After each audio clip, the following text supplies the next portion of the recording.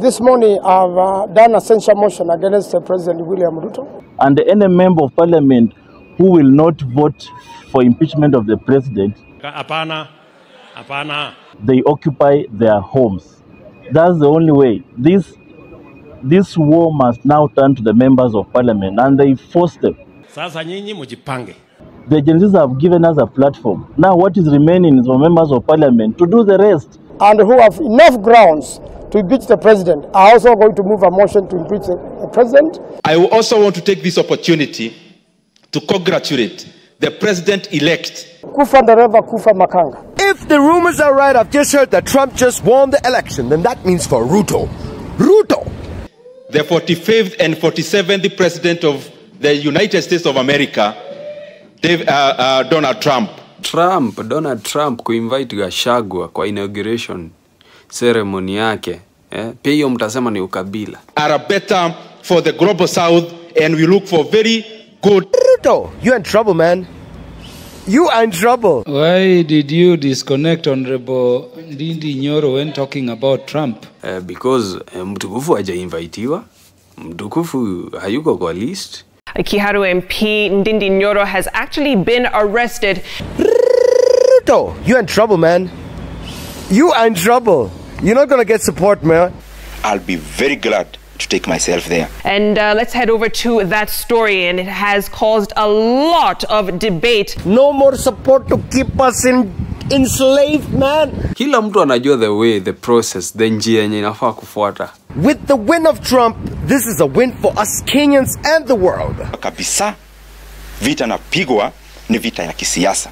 Kwa sababu unaelewa Kenya kwenye tumefika, the lines are drawn. Sasa tunataka wakati tumetoa mmoja wake. The main thrust of that motion first is based on the constitution and constitutional breaches which has been conducted in this country.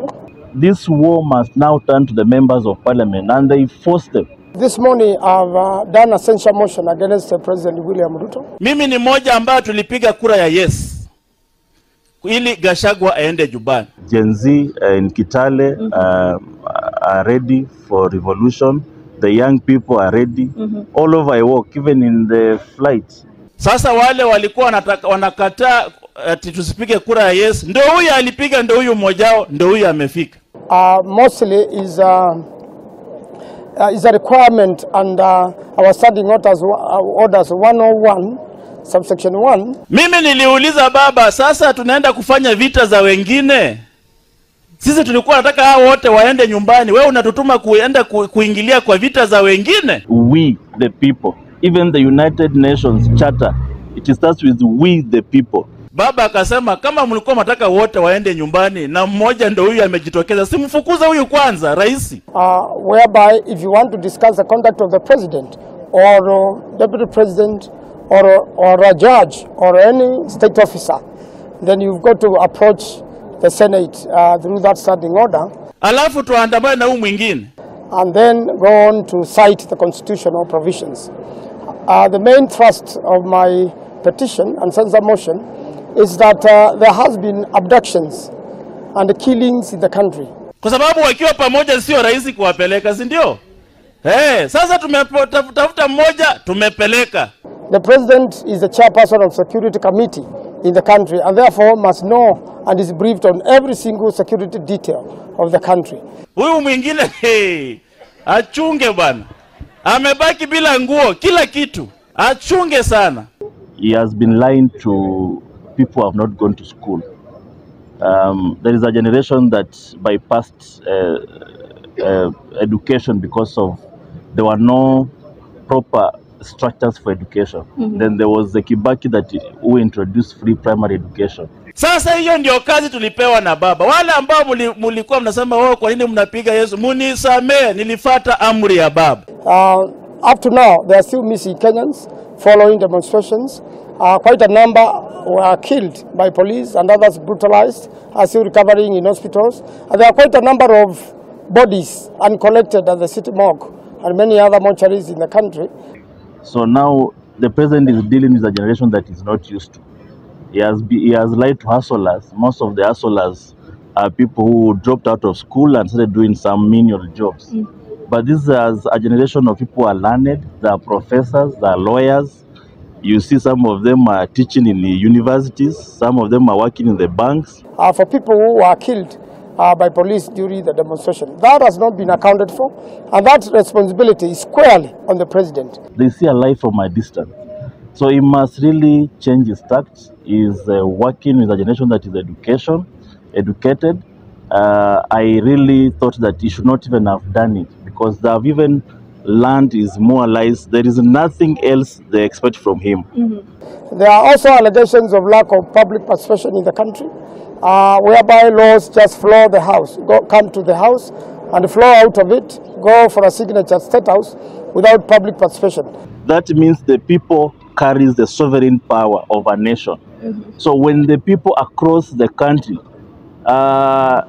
all towns, including Sugoi, including Eldoret, including Bomet, the president's home turf, it has never happened across the world. And many of it is chief, they are done deal, SHA, all that, there has been no proper public consultation, proper public participation. That even where the president was born, people are on the streets. That is a clear vote of no confidence. What the president needs to do is to give the country the favor it deserves, just to resign. You don't need to take youths round corners. And therefore it should be discussed, because it is affecting Kenyans in a very big way. It is changing the lives of Kenyans, and there is a need for Senate to discuss. You just need to resign. That is a clear vote of no confidence.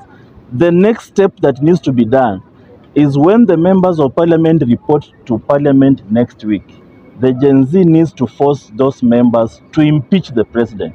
That particular matter, and show its displeasure about it, so that those laws can be rectified, while the same, I'm aware, are also the court applications to deal with the same.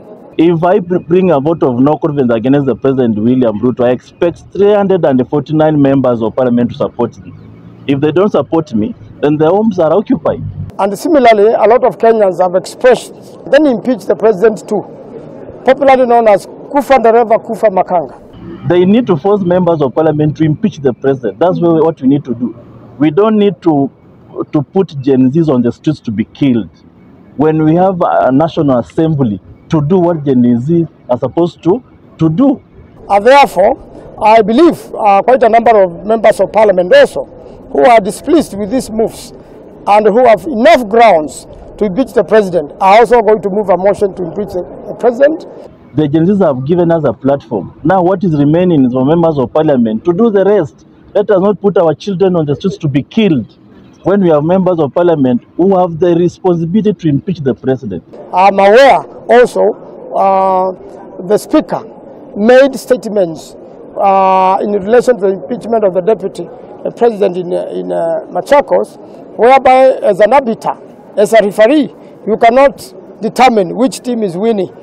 The Chief Justice or the Speaker of the Senate, they even impeached the Wetangula because he's as useless as he looks in his specs.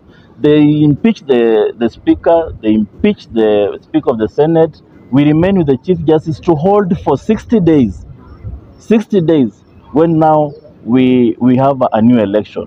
Even before the game begins. And therefore that also calls for action so that we all act within the Constitution and that we follow the law, we abide to the rule of law so that the country can be managed better.